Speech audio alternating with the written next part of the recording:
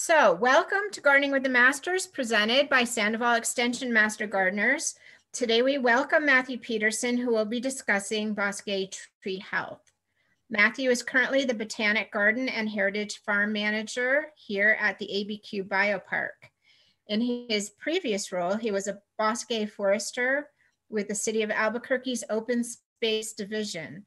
During that time, he gained several years of in-the-field experience managing the Bosque and collaborated with a variety of agencies on habitat restoration projects within the Middle Rio Grande. He is also an International Society of Arboriculture certified arborist. In his free time, he enjoys recreating on our public lands, climbing mountains, and observing the wildlife that inhabits those places. Matthew. Thank you, Paget, and thank you all, and thank you for the Sandoval Extension Master Gardeners for inviting me to speak on this topic. And thank you again for enduring yet another Zoom-in presentation after what seems like more and more of a virtual world we now live in. John Thompson, who some of you may know, he and I met about a year ago for lunch when he first asked me to present on this particular topic. The world in our daily lives would soon change after having that lunch meeting. So it's great to be here today with you all to speak about Bosque tree health. So that's me there, Matthew Peterson, Botanic Garden Heritage Farm Manager here at your ABQ Biopark. Below is my contact information and also the website to the biopark. So I hail from the state of Ohio, the Buckeye State. I received my degree from the Ohio State University. Never did I think I would move to the desert and still be able to manage a forest. And I was terribly wrong in thinking that. So nearly a decade ago, I assumed the role of Bosque forester with the Open Space Division. The Open Space Division being the city entity that manages nearly the 30,000 acres of public lands, including the Bosque here in town. So enough about me, more about the Middle Rio Grande. So first, the extent of the Rio Grande. The Rio Grande begins in south central Colorado and flows to the Gulf of Mexico. After passing to the length of New Mexico and along the way, it forms part of the Mexico-United States border.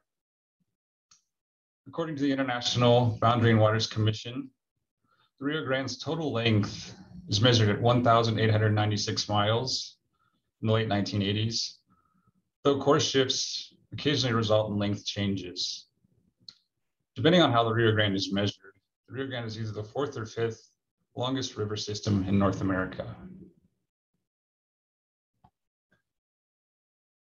The Rio Grande rises in the western part of the Rio Grande National Forest in Colorado.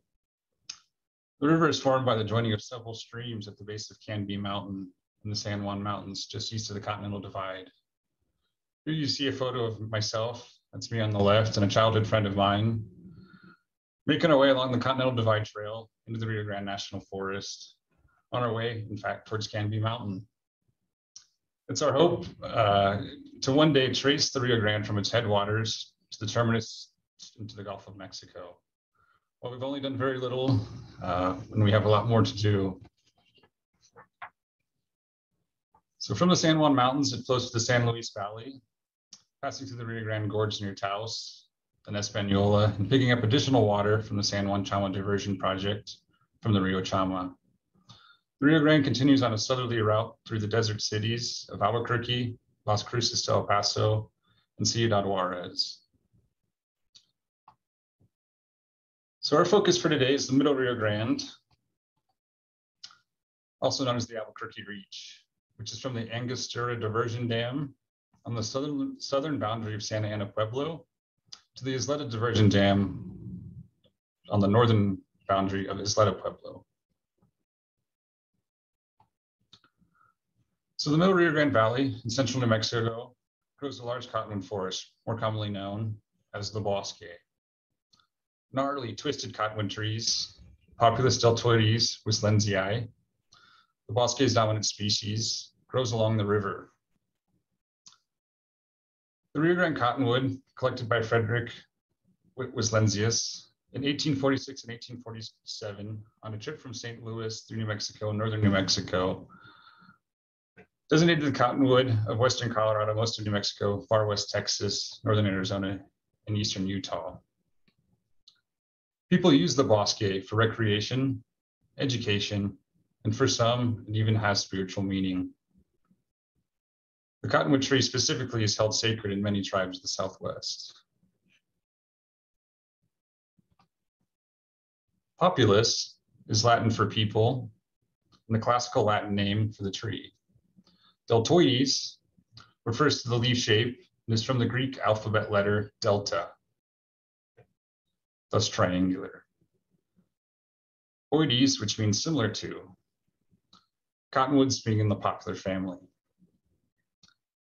Cottonwoods are dioecious, which means they are separate male and female trees. According to the literature, as free epiphytes, Latin for self-rooting, they're dependent on shallow alluvial groundwater linked to stream flow, particularly in semi-arid climates. Reproduction of the cottonwood is also key to hydrological conditions, whereby seeds are distributed in large seed rains, typically synchronized to late spring runoff and associated flooding. Germinating on wetted ground only, they quickly extend roots following the wetting front of the receding groundwater as discharge falls in the ensuing summer months. So current day, there's several stakeholders involved in the active management of the bosque. Federal stakeholders being the U.S. Army Corps of Engineers, U.S. Fish and Wildlife Service, and the Bureau of Reclamation. State agencies such as New Mexico Game and Fish, Office State of the Engineer, or also known as the Interstate Stream Commission, along with New Mexico State Forestry, all have active roles in bosque management. Local agencies, including the City of Albuquerque Open Space Division, my former employer, along with the Albuquerque Middle Rio County Water Utility Authority, and the Middle Rio Grande Conservancy District. Non-governmental agencies include Bosque Ecosystem Monitoring Program, also the Middle Rio Grande Collaborative Program, University of New Mexico Department of Biology, the Sierra Club Rio Grande chapter, along with Save the Bosque Task Force.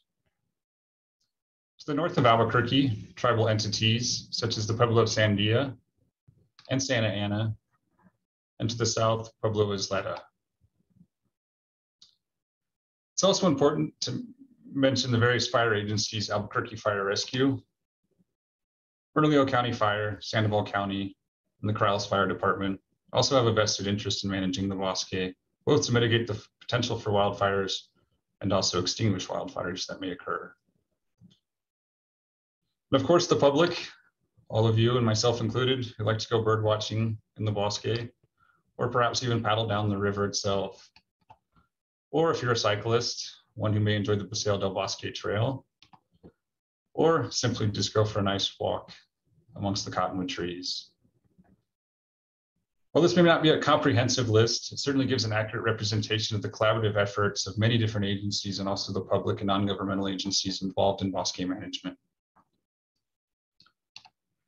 But first, a brief history of the Rio Grande to gain a better understanding of how we got to where we are today. When Bosque de Coronado first reached the pueblos of the Middle Rio Grande Valley in 1540, he found that the native communities had been irrigating extensively for hundreds of years. This is an early photograph, aerial photograph of Albuquerque from circa 1915, showing a wide meandering river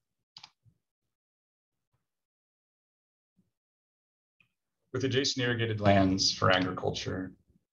I really like this photo in the sense that the Rio Grande was once a wide meandering river. And there's some indication that perhaps the river stretched all the way to what's now Petroglyph National Monument to current day downtown Albuquerque.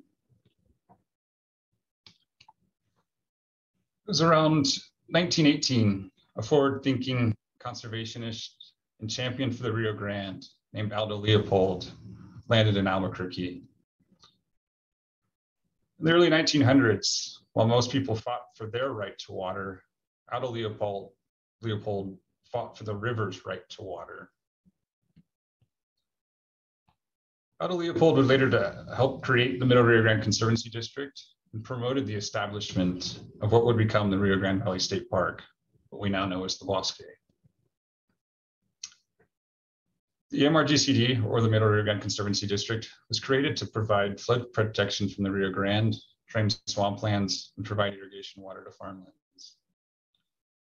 It was in 1918-1919, Aldo Leopold served as the Secretary of Albuquerque Chamber of Commerce and pushed for the creation of a Bosque nature park that would protect this critical ecosystem. By 1935, the Conservancy District had built a storage dam at El Vado and the diversion dams at Cochiti, Angostura, Isleta, San Acacia to manage its water. In 1941 and 42, floods again threatened the Middle Rio Grande Valley, which was the flooding event that now resulted in many of the remnant mature cottonwood trees in the Bosque today. Many of the cottonwoods now being 70 to 90 years old. It wasn't until 1983 when Aldo Leopold's vision of a riverside woodland would be realized when the New Mexico State Legislature created the state park, as we know as Rio Grande Valley State Park. Rio Grande Valley State Park is made up of 4,300 acres of riparian habitat along both sides of the Rio Grande, stretching from the Sandia Pueblo to the north and to the south to Isleta Pueblo. The Bosque is managed cooperatively by the City of Albuquerque's Open Space Division in the Middle Rio Grande Conservancy District through a joint powers agreement shown here on the screen. Jumping forward 100 years to present day, when we no longer cross the river in a horse-drawn carriage, environmental conditions along the Bosque have changed significantly, leading to the drastic need for habitat restoration and reclamation to maintain critical habitat for a variety of species. According to Cliff Crawford, as a result of flood control measures, the Rio Grande has been changed from a wide, shallow, meandering river that frequently flooded to a straight channel that is incised in the north and aggregated in the south. From 1935 to 1989, 42% reduction in wetlands. There was a 69% reduction in scrub shrub, and also a 49% reduction in the river channel itself. So the biggest factor in the Bosque's future has simply been human impact. In the late 1800s, the people living near the then wild meandering Rio Grande were getting tired of constant flooding, and understandably so. What they didn't know at the time was that they were also removing a large amount of cattails, cottonwood seedlings, and even species of fish. In 1941, the last of the great floods in the Bosque took place. After this, the people took action. They built a dam to control flooding and laid down jetty jacks in order to limit debris damage. Cochiti Dam was constructed in 1969 through 1975, primarily as a flood control dam. Some of the first installations of Kellner jetty jacks, more commonly known as simply as jetty jacks, were installed along the Rio Grande in New Mexico in the 1950s, prior to the dams being built. Jetty jacks served the purpose to reduce velocity along the bank, to promote sedimentation, to protect the riverbank, essentially forcing the river into a desired channel. By 1962, 115,000 jetty jacks were installed, creating a stable channel from Cochiti to Bernardo that had vegetation growing on the banks. Much of that vegetation was non-native plant species that require lots of water and served as an added protection against flooding. So one such example of non-native vegetation is Russian olive. Russian olive was introduced into North America by the late 19th century and was both planted and spread through the consumption of its fruits by birds, which dispersed the seeds. Russian olive is considered to be an invasive species in many places in the United States because it thrives on poor soil, has high seeding survival rates, matures in a few years, and outcompetes the native vegetation. Russian olive oftentimes invades riparian habitats where the canopy of cottonwood trees has died off. Another such example is Siberian elm. Many of the trees in Albuquerque are Siberian elm, which are in fact listed as a noxious weed by the New Mexico Department of Agriculture. Siberian elms are the large trees in many of our older parks and our older residential areas, in every empty lot, and every street sign post. Siberian elms are quite suitable for Albuquerque, being that they are very hardy, very drought tolerant, and able to thrive in a desert and an urban environment. These trees were first introduced to our city by then Mayor Clyde Tingley on the assumption that they would do well here, and they certainly do. It turns out Siberian elms are quite problematic. As wind-pollinated species, they're prolific pollen producers along with seed producers. Due to their ability to thrive with little water and in poor conditions, Siberian elms have come to dominate areas of the Bosque.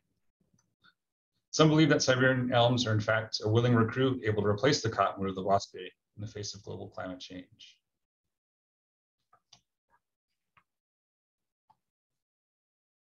Tamarisk, also known as salt cedar, again a non-native invasive species here present in the Bosque, has naturalized and become a major invasive plant species, consuming large amounts of groundwater.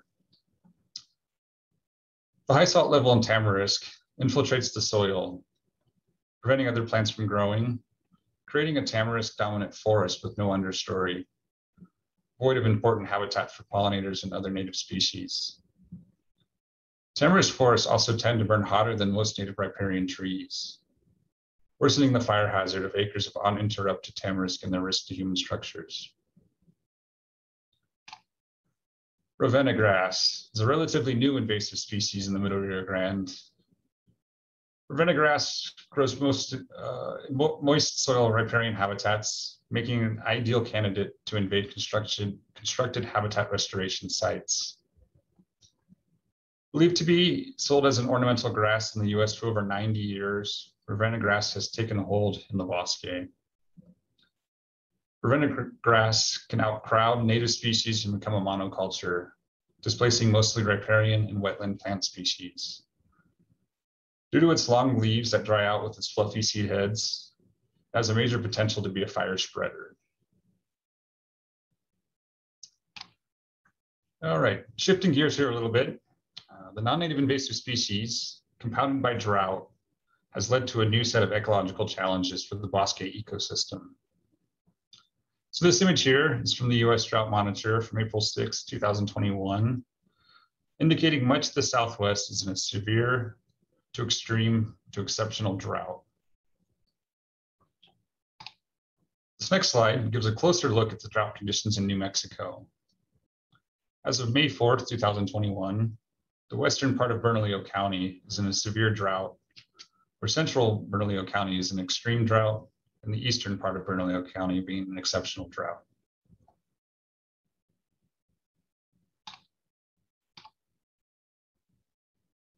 This image here is the Vegetation Drought Response Index. As you can see, much of Bernalillo County's vegetative community is again experiencing pre-drought stress to extreme drought. So what does this mean for the vegetative communities in the Middle Rio Grande? Simply, with drought comes wildfire. The Rio Grande Bosque is both part of urban and agricultural communities. It is on a wildland-urban interface where fire in one threatens the other. Essentially, a house fire can start a bosque fire, and a bosque fire can start a house fire. So some may remember 18 years ago now, Albuquerque made national news. In particular, a bosque fire in Albuquerque is what made national news. This was the first of many large catastrophic wildfires in the Bosque, leading down a path of managing the Bosque to prevent wildfires. It was then the city of Albuquerque's mayor, Marty Chavez, in which he created the Bosque Reclamation Crew, housed within the Open Space Division. Bosque Reclamation Crew would be tasked with managing fuel loads in the city Bosque to prevent future catastrophic wildfires. With now two decades of reducing the risk of large-scale wildfires in the Bosque, wildfires have largely been smaller in scale and intensity. According to New Mexico State Forestry Division, 534 fires occurred on Middle Rio Grande Conservancy District lands within the Middle Rio Grande Valley from 1993 to 2003, with fires burning in all months of the year. By far, most fires occurred during February through July. Very large fires were not common. Only 4% of all fires burned over 100 acres. Most fires were less than 10 acres in size, and 14% of all the fires burning between 10 and 99 acres. All fires that burned over 100 acres occurring during the months of March through June, with 13 of those 23 fires occurring in April, so just last month. Most of these large fires burned in Socorro County.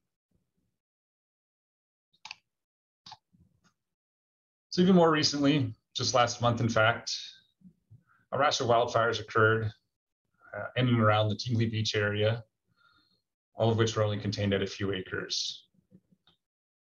Common causes of Bosque fire include arson, illegal campfires, fireworks, and careless disposal of smoking materials.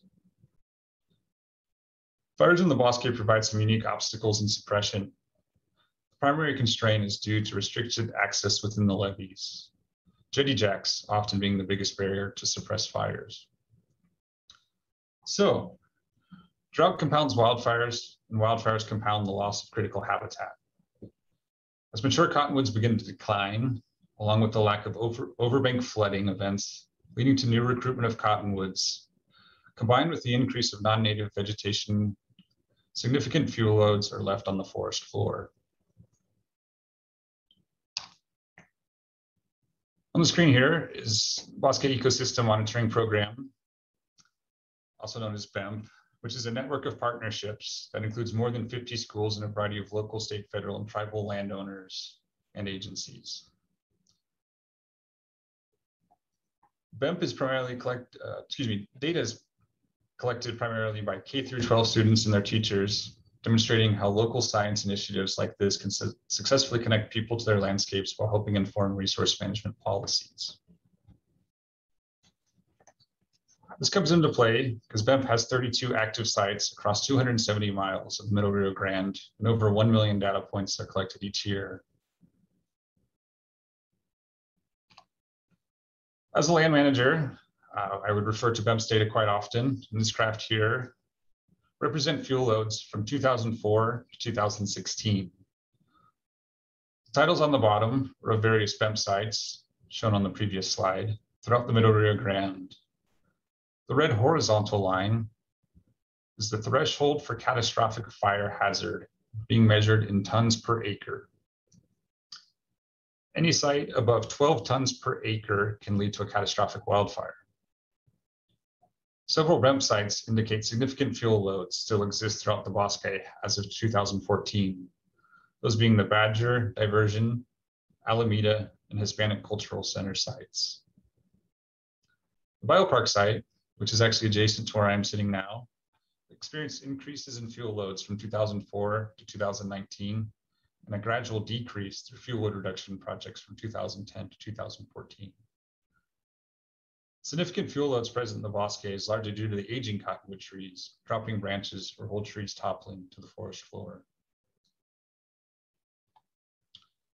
One of the main strategies used now to prevent fires is the removal of non-native vegetation and deaden down woody debris from areas that have not burned. This involves large-scale removal of dead trees and fallen branches, using heavy equipment such as brush cutters and masticators, or even by hand crews. The wood is typically either removed from the site and offered to the public as firewood, or chipped and spread across the site in an attempt to restore nutrients to the forest floor. I will say removing wood from the site is often the preferred option to actually decrease the fuel loads. Mastication, as seen here, largely does not remove the fuel loads from the Bosque, but instead takes the deadened down debris and simply changes the composition of the fuel loads. What would be once a 100-hour fuel, being a woody fuel that would burn for 100+ hours, is now turned into mulch that is more likely to be a low intensity fire that will likely smolder.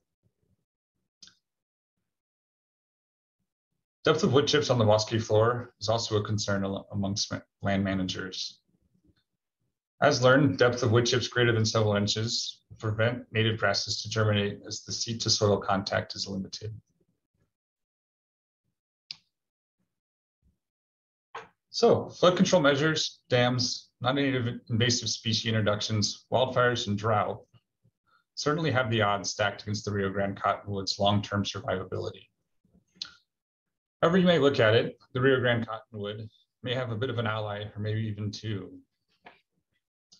Silvery minnow, listed as endangered species in 1994, is largely keeping the Rio Grande bosque alive today. Due to the silvery minnow's unfortunate predicament, habitat restoration efforts bring in significant federal funding to provide suitable habitat for the life cycle of the silvery minnow. Along with the silvery minnow, the southwestern willow flycatcher was listed on the endangered species list in 1995. The southwestern willow flycatcher, also known as the swiffle, has been documented nesting in the Albuquerque Reach. However, the city bosque predominantly being a stopover for migrating southwestern willow flycatchers. It is through habitat restoration efforts, the southwestern willow flycatcher also benefits by the increase in suitable habitat for nesting. So this is another chart from the Bosque Ecosystem Monitoring Project, providing an explanation of the effects of bosque disturbance on exotic understory, native understory, exotic canopy, and native canopy. So take note of the bottom left corner of the chart, the disturbance being overbank flooding. Overbank flooding was once a historical ecological function of the Rio Grande and its surrounding floodplain. It is still likely that flooding is the most beneficial bosque disturbance. As a result of overbank flooding, the exotic understory remains low. The native understory begins to dominate. The exotic canopy begins to be outcompeted by native vegetation. This is an important concept to understand as it relates to bosque habitat restoration. By reconnecting the floodplain to the river through habitat restoration projects, allowing for overbanking flood events to occur, the recruitment of cottonwood seedlings and native vegetation to become established is greatly increased. So a little bit more about the bosque native understory. The native understory of the bosque largely consists of New Mexico olive, three-leaf sumac, false indigo, silver buffalo berry, among others. Much of the native understory in the bosque are fruit-bearing plants, which are integral to providing forage and nesting habitat for a wide variety of resident and neotropical birds that find refuge in the bosque. So shifting gears a little bit again, these next few slides are an actual habitat restoration project in which I was involved with. And again, kind of put these theories into practice. As a result of the San Juan Chama Diversion Project, the Albuquerque Bernalillo County Water Utility Authority was required to mitigate the effects of that particular project. The primary purpose of this habitat restoration project was to create slow-moving, refugial habitat the silvery minnow needs to spawn. Silvery minnow eggs lay free-floating, triggered by spring runoff, or more recently, actions determined by water managers to move water down from Cochiti and Alvada reservoirs to the Middle Rio Grande to stimulate spring runoff. Secondarily, the habitat restoration sites benefit the southwestern willow flycatcher by creating dense coyote willow stands for nesting. This resulted in the creation of two habitat restoration projects. In 2015, the creation of a 6-water-acre backwater embayment was constructed on the east bank south of Paseo del Norte. So this slide here provides some context into the location of the two habitat restoration sites. On the right side of the image is Paseo del Norte, that being to the north. The blue arrow referencing the habitat restoration site on the east bank to the south of Paseo del Norte. This particular site was designed to inundate at 1,000 cubic feet per second from its southern end, with the tiered bank lowered and backfilling to the north at 2,500 cubic feet per second.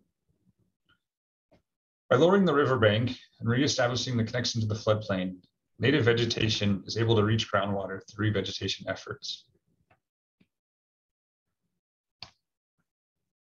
So this picture here on the screen shows the vegetative community pre-construction.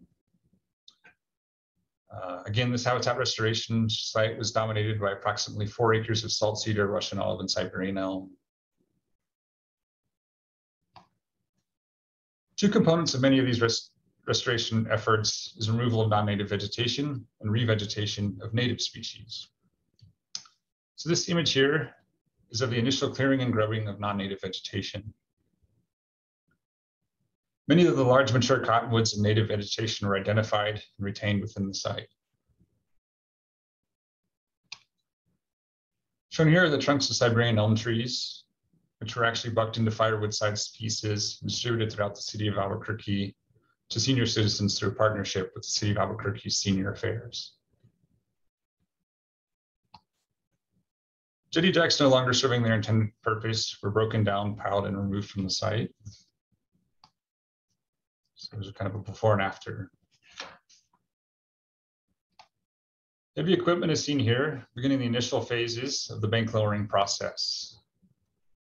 While this type of work can be seen as intrusive and destructive, careful consideration is made into site selection and methods of creating these types of habitat restoration features. Rigorous federal environmental and biological assessments are conducted years in advance before the first grain of sand is ever moved. So post-dirt removal, revegetation of native species to include cottonwoods and coyote willow and native riparian shrubs took place. As seen here on the trailer are bundles of harvested coyote willows to be installed throughout the site. An interesting characteristic of both cottonwoods and coyote willows is that they're phreatophytes, meaning one can cut a live branch or new growth from a living specimen and replant within the threshold of the water table and grow a new specimen. Survival rates for this particular site have been in the 70% range. Much of the initial work of digging down to the water table is done with heavy equipment. As seen here, a bobcat skid steer is augering approximately 6 feet to reach the water table for cottonwoods to be planted. Cottonwood poles that were previously harvested are staged for planting. Revegetation efforts take place when the trees are dormant. As spring rolls around, the newly planted poles expire their energy, developing roots and leaves. The orange flags in the background indicate the previously augured holes. In this particular site, the water table averaged 8 to 10 feet, thus the remaining dirt is removed by using hand augers. So through manual labor, a variety of sizes of augers and shovels and just brute force, the water table is reached to begin planting cottonwood poles. So through a partnership with the Albuquerque Water Utility Authority, known as the River Exchange Program, students learn about the Rio Grande and a partner river elsewhere in the nation. So here, 7th and 8th graders are on a field trip assisting the City of Albuquerque's Open Space Division plant cottonwood poles. So not only are the students learning about watersheds, the importance of the Bosque, where their drinking water comes from, they're also becoming featured stewards of the Bosque.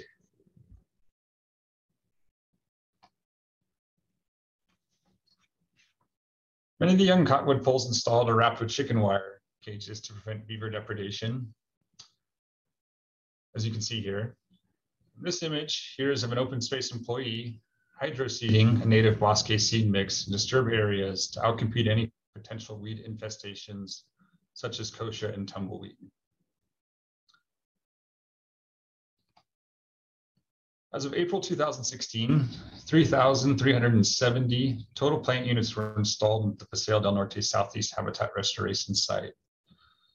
Specifically, 400 of those being cottonwood trees and 2,000 coyote willows. Native understory shrubs were also planted in the amount of 600. Ongoing revegetation efforts have taken place and overall increasing the total plant units significantly.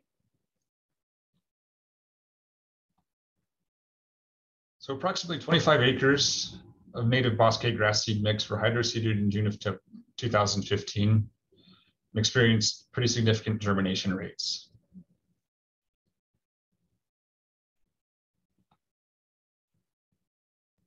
So throughout this particular project, photo points were established. So this next series of photos kind of just demonstrates the progression of the project along with the vegetation communities being established. So these particular images are from the perspective of the southerlymost point of the habitat restoration site looking north towards Paseo del Norte. Again, this particular image here on the screen shows pre-construction conditions with the site predominantly occupied by non-native vegetation. This next image is of the site post-clearing and grubbing of non-native vegetation. Mastication of non-native vegetation was the method used for this particular project, largely due to the fact that much of this material would later be removed from the site. Seen here is the excavation of the site taking place.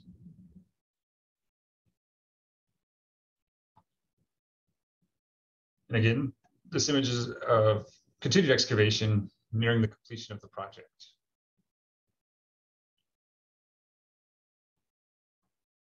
Perhaps one more of the exciting times in this project, the actual restoration site was finally connected to the river itself.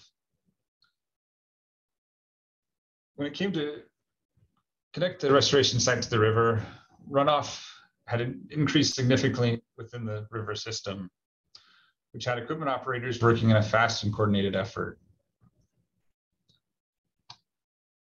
Again, with increased flows in the Rio Grande, the site immediately began to serve its intended purpose. You can see in the middle of the site, groundwater begins to be ponding.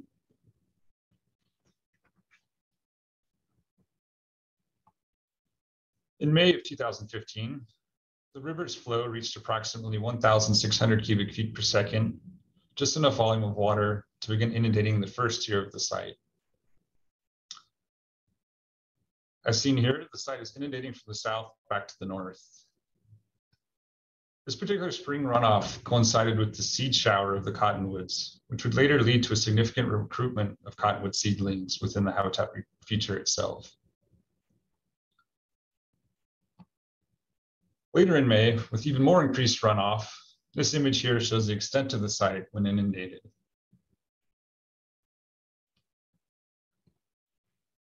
Again, in June 2016, the Rio Grande experienced significant runoff, leading to the site being inundated for several weeks.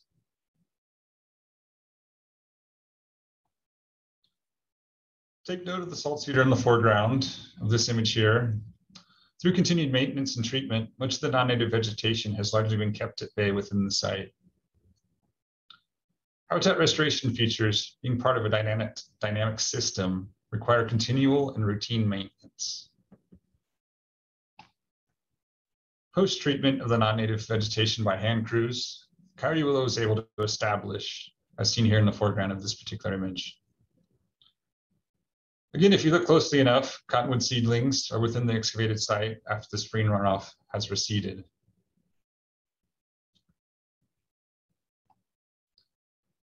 So jumping forward 2 years in time to May 2018, much of the coyote willow in the foreground of the previous image was depredated on by beavers and would later be reestablished.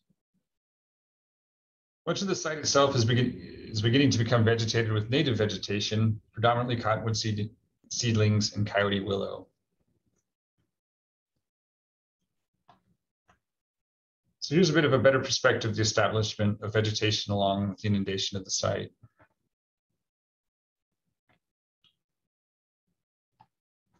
So So I was able to make it back to the site just last month, April of 2021, in fact, in preparation for this presentation.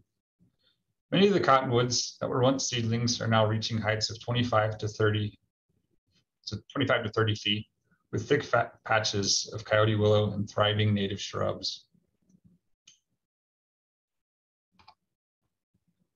So this is a Google Earth aerial image of the site, offering a bit of a different perspective, north being at the top of the screen and south at the bottom.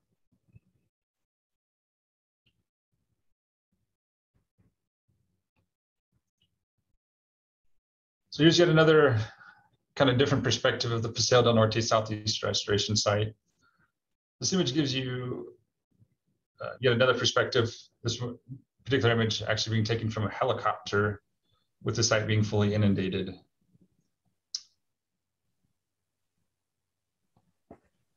So the vegetative community with the Bosque has largely changed due to flood control measures. Now, the adult cottonwoods of the Bosque are nearing death. Due to the lack of flooding, the river has not created new habitats for cottonwood seedlings to grow into saplings and mature trees. Instead, what is replacing them is a shade-tolerant exotic understory. If we continue to let this happen, the heart of the Bosque and the sacred cottonwood will no longer support the beautiful Bosque ecosystem.